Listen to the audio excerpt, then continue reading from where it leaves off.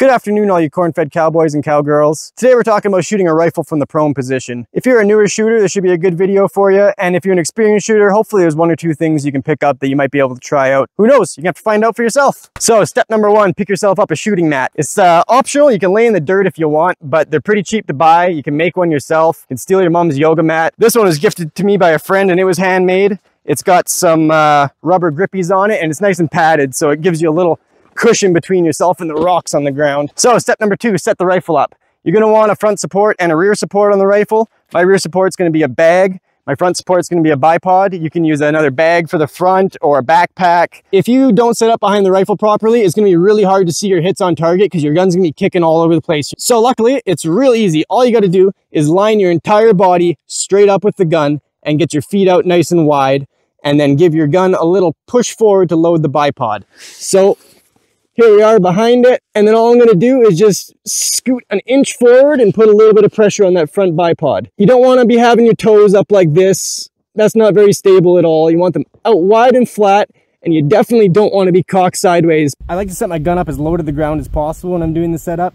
If you have the bipod fully extended and a big bag on the back, you end up having to arch your back up like a seal, and it just causes a bunch of stress on the muscles that you don't really want. So set the gun down low.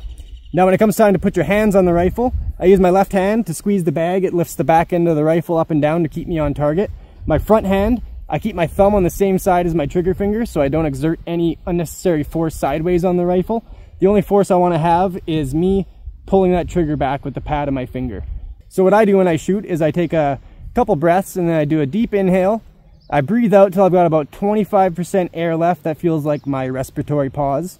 And then I slowly squeeze the trigger to the rear position and hold it there. Release once I see the shot. Okay, let's do some live ammo and see how we do. So I'm set up behind the rifle. Got the target, squeeze the bag a little bit. Drive my cheek in. Couple breaths.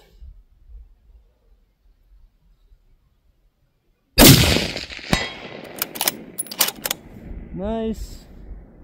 See how we do on another one.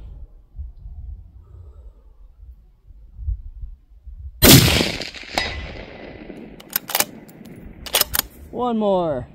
She's swinging.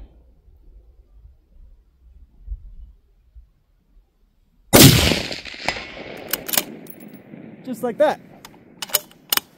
So when you pull the trigger, you definitely want to slowly squeeze it and hold it back. A lot of guys I see, they'll find their pause, see where it stops, and they'll jerk it. If you got anything else to add, drop them in the comments. If you liked the video, like it. If you disliked it, send me a death threat or something, I don't know. But thanks for coming by. I'm going to roast some weenies and call her a night.